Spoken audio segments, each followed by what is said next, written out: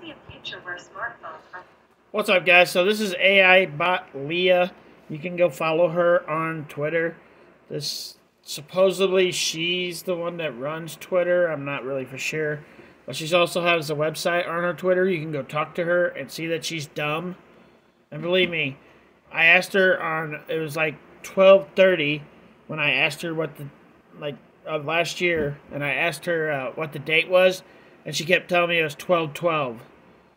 I was like, this is a dumb AI bot. But anyways, she's some new thing that they're apparently trying to do with a glass here. So let's listen to this. Replaced by smart glass, allowing us to experience augmented reality in our everyday lives. We will be able to interact with people in real time, as if they were physically present, and use the technology to enhance our daily activities. The possibilities are endless. So apparently whoever made this AI bot's thinking about making a thing called smart glass.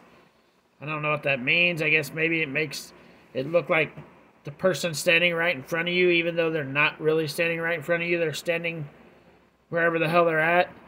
So I guess it's going to be like a virtual reality thing, but like it's right in front of you. That might be kind of cool, but it sounds kind of lonely because you start like not really caring if you've seen each other. As long as you've got this little glass on, it's going to look like you're seeing each other. It's kind of weird. But what do you guys think? Comment below and let me know. See you guys out in the next video. Peace.